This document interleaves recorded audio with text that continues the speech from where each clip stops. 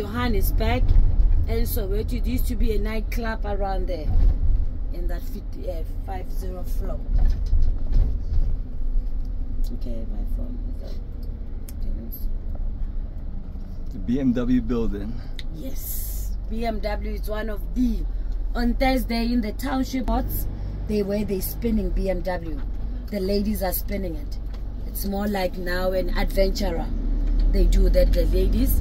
She will drive this and come out this way. Okay.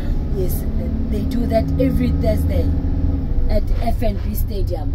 You'll see it when we go there tomorrow at the FNB Stadium. So it's the BMW, the 325i. 3 minutes 25 seconds into Soweto. That BMW, the one they spinning it. 325i.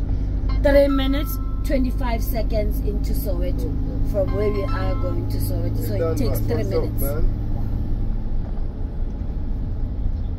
So this is a new town. New town. Yes, this is a new town.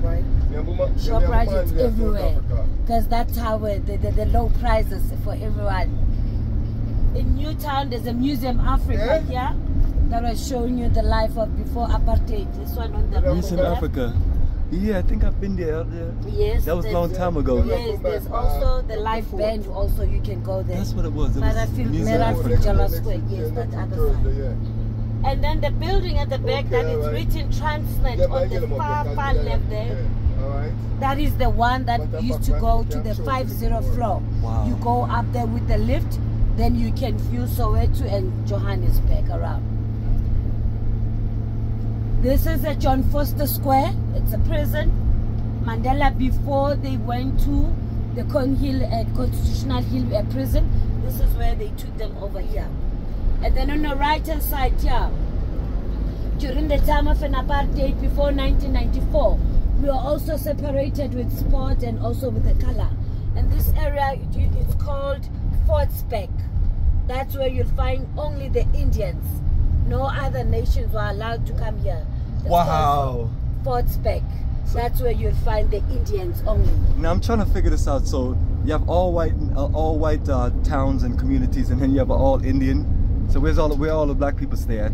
The black people we're everywhere, right? We're mixed in? No, we stay everywhere, but in South Africa, especially in Johannesburg, the township where you'll find only the black people, because they came here because they were working in the mines.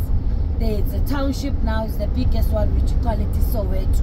There you go, That's family. where you'll find all the black people that are working around in the neighboring in Johannesburg. That's where you'll find them. You'll see that when we go there tomorrow. All the black people are staying there. That is beautiful. What's the percentage of white people that live in Soweto and Indians? It's about 19 families of white people that are living in Soweto. Right. Some are local, some are international. And then the Indians, it's a few of them, because we do have an area that is called Clip Town, but now we call it Walter Sisulu, the Square of Dedication. That's where our Freedom Charter was adopted. So that area, we'll see that tomorrow when we do a tour. You'll see the Indians. It used to be only the Jada family. We call them the Jada family. They used to own that area. They were not part of Soweto. They became part of Soweto after we voted in 1994. And also there are 2 townships in Soweto, suburbs in Soweto, which is Nochasek and also El Rado Park. That's where you'll find the mixed people. So they became part of Soweto also after 1994. Well, excellent. It's funny because I was in Tanzania and they told me this area is all Indians live in this area. So they seem to be making their move. They want to be the next the next in charge of everything. So this is the Crown Mines. Most of this area around here is bought by the Chinese. That's where you'll find most of the China City Mall. If you want all the Chinese stuff around here, you'll find them out in the Crown Mine. And Crown Mine, that's where gold was discovered here in Johannesburg in 1886. So tomorrow when we do a proper tour from Johannesburg to Soweto, we'll pass by those places around there. Everybody loves Africa. Everybody. I mean, everyone is here.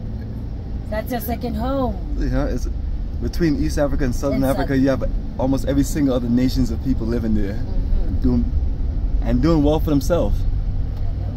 Yes. So family, if they can do it, we can do it, and we can work together and build us a new Africa with our own brothers and sisters on the continent.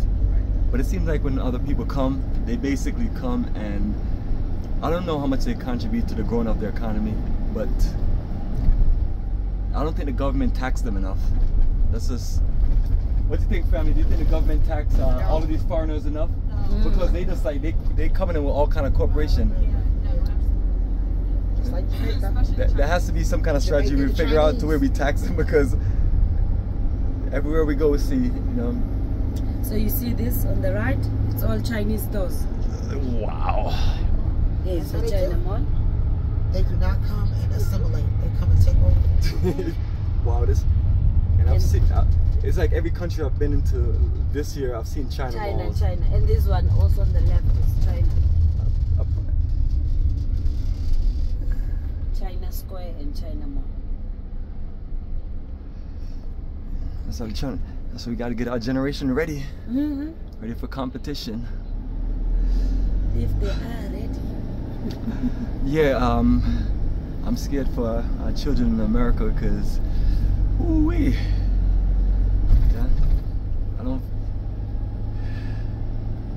The education system for our children in America not competitive enough to compete with the Asians of the world and everyone else.